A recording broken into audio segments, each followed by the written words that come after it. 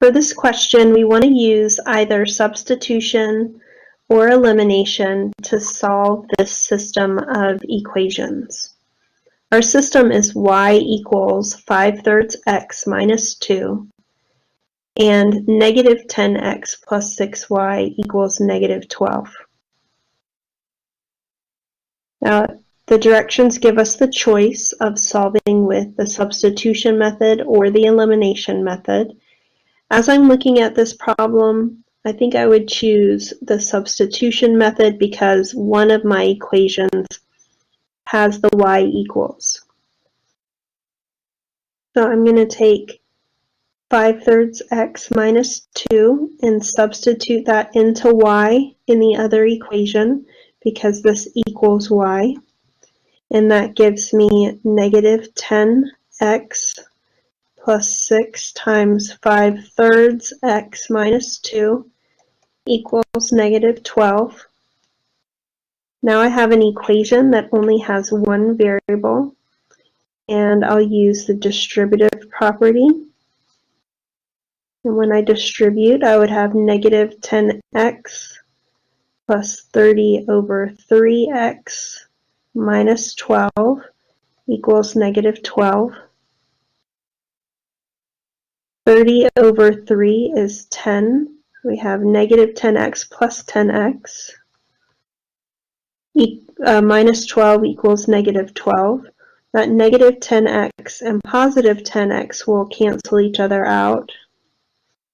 And what we have here is a special case of our systems of equations in that we're intending to get down to one variable within our equation, but as we did that, all of the variables ended up going away, leaving us with this final statement here of negative 12 equals 12.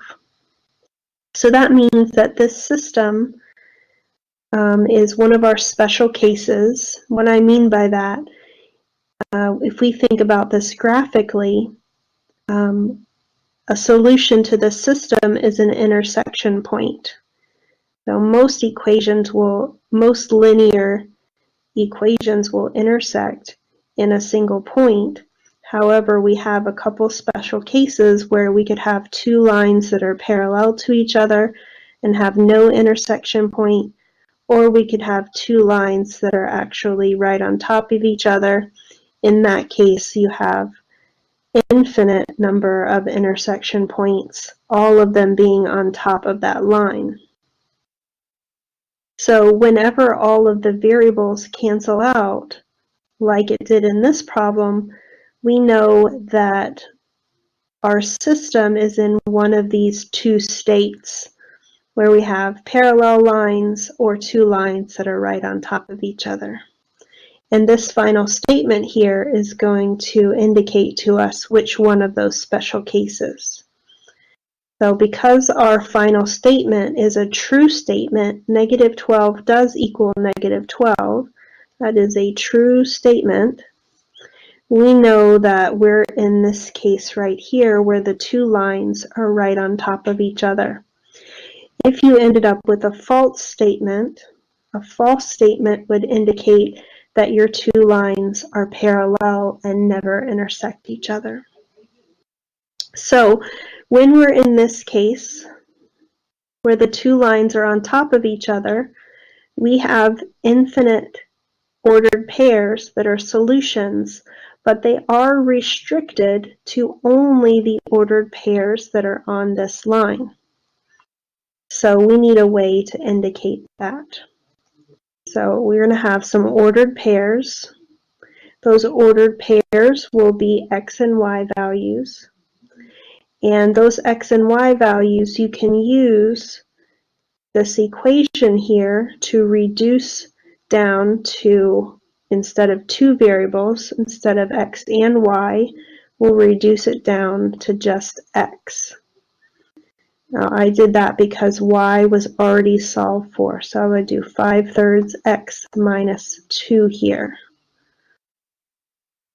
And this is the format for the ordered pairs that will satisfy both of these equations. These are ordered pairs that are on each of those lines. You could also do this in terms of y as well, but I would need to rearrange one of these equations to solve for x. So if I wanted to do that, I would take the equation negative 10x plus 6y equals negative 12. Solve for x, I would subtract 6y. That's negative 10x equals negative 6y minus 12. Divide by negative 10. To get x equals, I'll reduce that 6 over 10. Both of them are even, so that becomes 3 over 5y.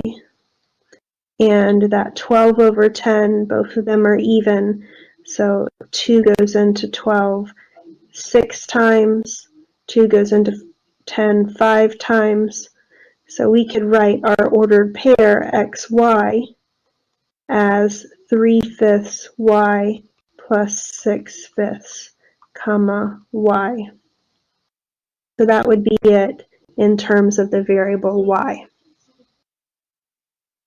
So our solution to this system of equations are all ordered pairs of this format or all ordered pairs of this format.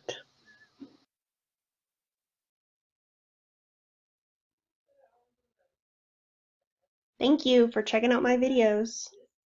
Have a great day.